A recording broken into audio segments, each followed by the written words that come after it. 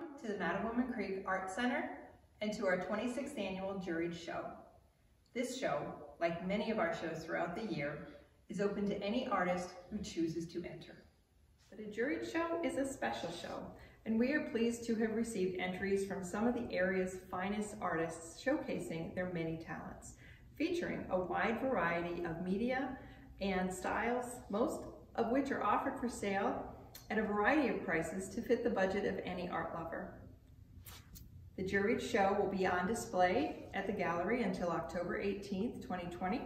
The gallery is located at Smallwood State Park in Marlborough, Maryland, and is free and open to the public, Friday, Saturday, and Sunday, 11 a.m. to 4 p.m. Before I introduce to you this year's juror, I want to say a special thank you to our members, friends, and benefactors. I also want to thank our very special sponsor for this show, the Community Bank of the Chesapeake. I am very pleased to introduce to you Susan Chapelier. Susan holds a Bachelor of Arts from the University of Bridgeport in Connecticut. She also holds a master's degree in studio art from the University of Maryland.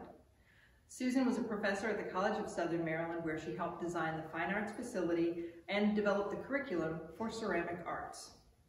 Articles on ceramics authored by Susan have appeared in magazines and books nationwide. After more than 30 years of teaching, Susan is now retired, but she remains a well-respected art authority in Southern Maryland. I present to you Susan Chapelier. Welcome to the Mattawoman Creek Art Center. I'm Sue Chapelier, and I'm here to jury the 26th annual exhibit.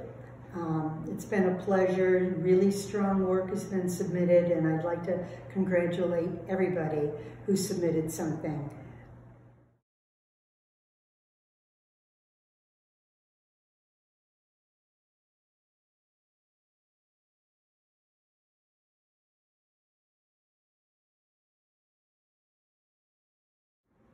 Welcome to the 26th annual exhibit here at the Mattawoman Creek Art Center.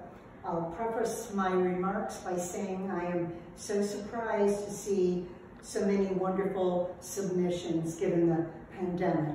I didn't know if that would diminish entries, but obviously people maybe have more time to do more work, and I'm very pleased with the quality of work that I see, and it was very difficult to make choices.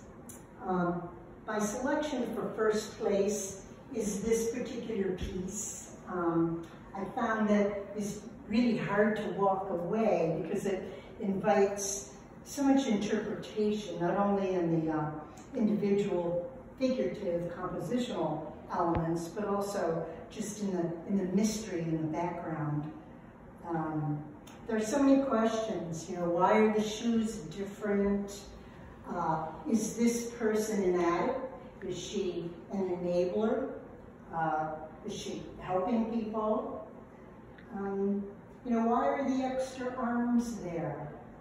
There's so many questions to be answered, and I'm sure that this piece is going to command a lot of discussion as people come and see this great show. I also feel like that the black palette is particularly effective, and it forces us to concentrate on the content.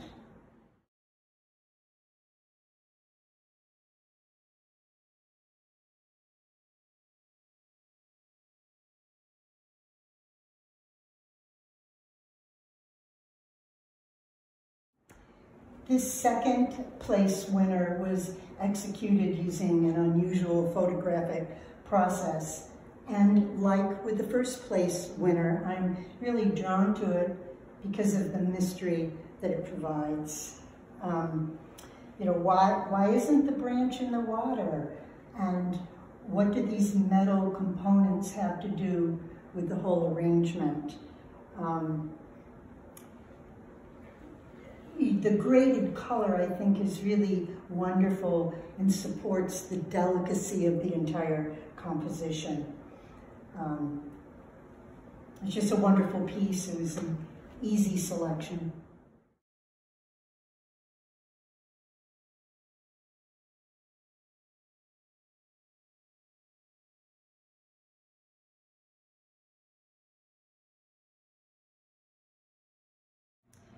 This third place winner, the piece